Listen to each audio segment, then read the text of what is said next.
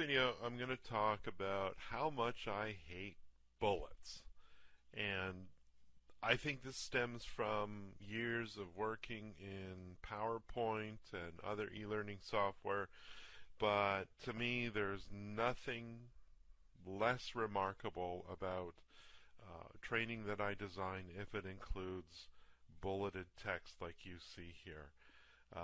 In this particular case, this particular piece of content, I have some narration in the background, and there's a lot you can do with bullets. I'm not saying you can't. This is currently a single text box, but I could actually break this out into individual text boxes for each of the bulleted items so that they appear in time with the narration. I could have some special effects, ease them in or slide in or zoom in or whatever it is. But really, when it comes right down to it, it just reminds me of every single boring PowerPoint that I've had to sit through, where the facilitator at the front of a classroom simply reads off the bullet points to you, and there is nothing more disengaging than a bulleted text to me. So, how I deal with this is a couple of years ago, I came up with the idea that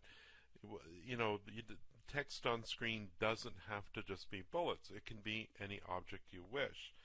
And to try and give it a fresh new look, what I started to do is I started to put all of my key points in their own individual objects.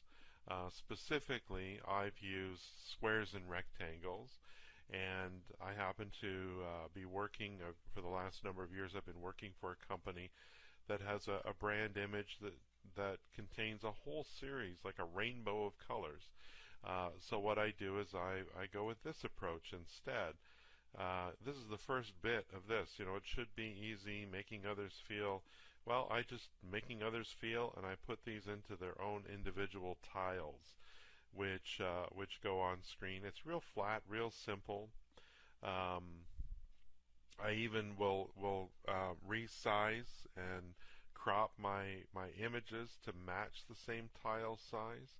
I'll show you how I do that in another video, but for right now, here's essentially what I've done.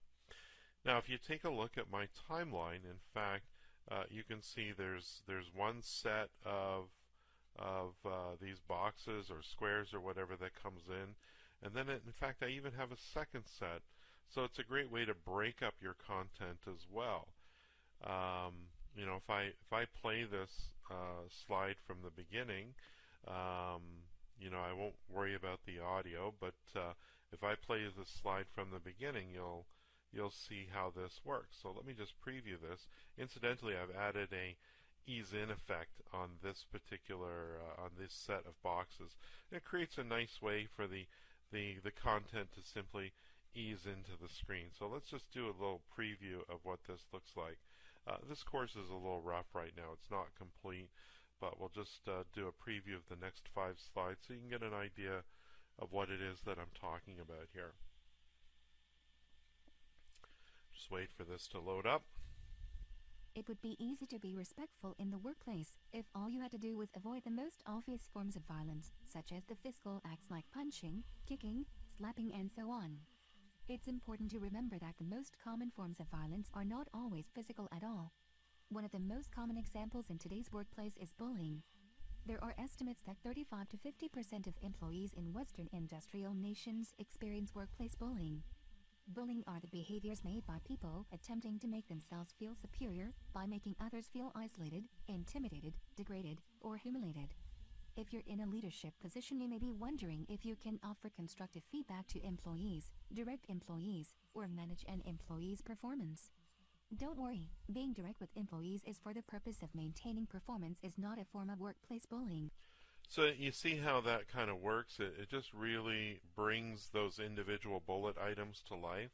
And again, at some point I'll probably add some graphics to come into the blank spots a little bit before the actual text items do, just further illustrate what the point is that I'm trying to get across. And they're not complicated, as you can see here. Sometimes it's just highlighting key words from those phrases that are in the narration itself. and I don't focus on putting all my content on screen. Just the key things I want people to remember. And it's just a nice, simple approach, and it really avoids something boring like this.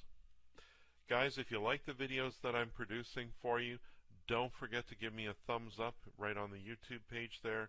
And if you like all of the videos and you want to see more, a great way to do that is to subscribe to my channel. So I'll put a subscribe button right here on the screen, and you can just click that and subscribe to my channel, and that way you'll get to see all my videos that are available as they come out. Thanks, everyone.